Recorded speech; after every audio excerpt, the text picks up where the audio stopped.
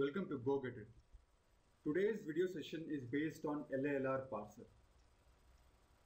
To proceed with, I would strongly recommend to go through the video which is based on LALR Parser construction, because LALR Parser is continuation of, or it's a optimized version of LALR1 Parser. So in CLR, so we have seen certain problem solving situations in LALR1 video session.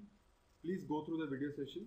So this is one of the problems which we solved, and we have constructed the respective DFA for this given production or grammar.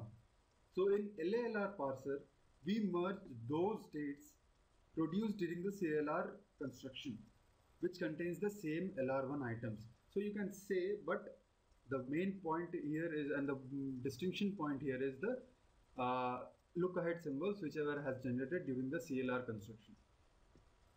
So we will merge those states which has same LR1 items but with different look ahead symbol.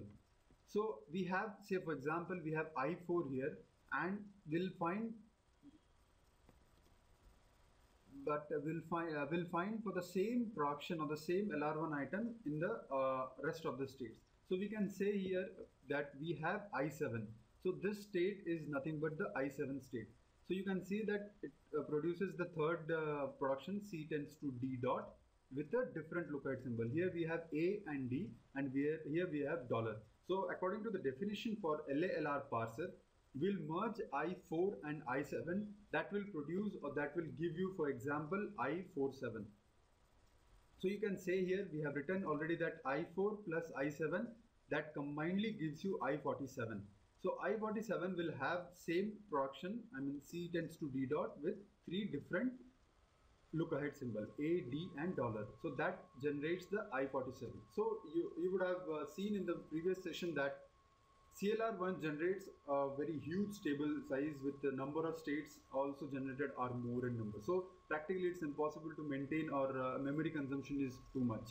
So to get rid of this problem, scientists have discovered the LALR Parser, where we will merge the states with different look ahead symbol.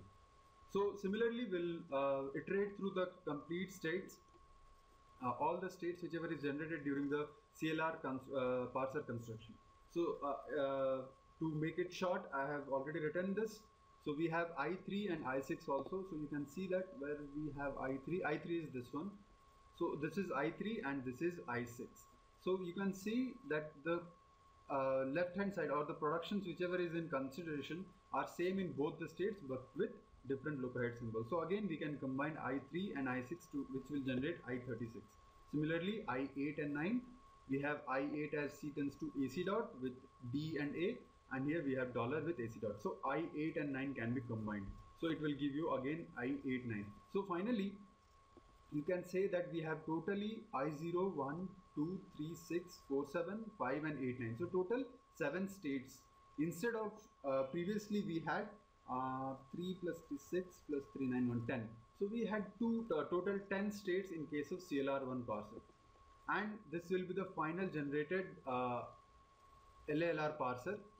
So you can see that I0 gives I1, I0 gives I2, I2 gives I5. This can be generated from the CLR Parser also. The only difference being here, we have combined 4 and 7, 3 and 6, 8 and 9. So, and we can see that the table construction remains the same. We'll follow the same logic, whatever we followed in the previous Parser. So moving ahead with the same problem which we solved, the second problem which we solved in case of CLR Parser. Again you can see that we have already constructed the CLR Parser here, and we can see that I3 and I6. So I3 is this one, S gives A dot with dollar, and I6, where is I6? This one is I6. So with a closing bracket. So we can combine and we can give I36. Similarly, I2 and I5 gives I25, I79, I48.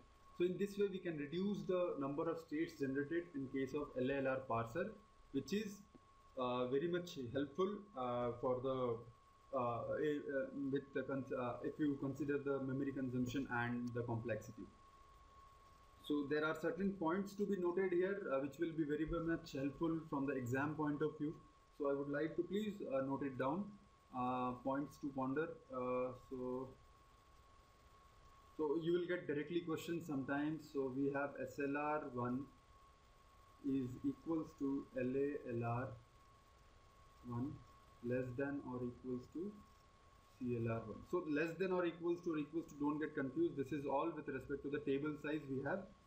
Similarly, second point you can note it down as LR0 equals to SLR1 equals to LALR1 is always less than equals to CLR1. So you can notice from these two derivations that CLR1, table size of CLR1 and CLR1 in both the cases are always greater than or equals to LLR1. So there are certain cases where it can be equivalent also. And this was one note. I would also like to make one more note here is that what we discussed in the CLR1 parser, we have SR conflict and RR conflict. So the point to be noted in LALR cases, even though there is no RR conflict, even though there is no RR conflict in CLR parser, there is a possibility that we will get RR conflict in case of LALR parser. So it is not mandatory that if we don't get any RR conflict in case of CLR, so it should not propagate to LALR. So that's a misconception.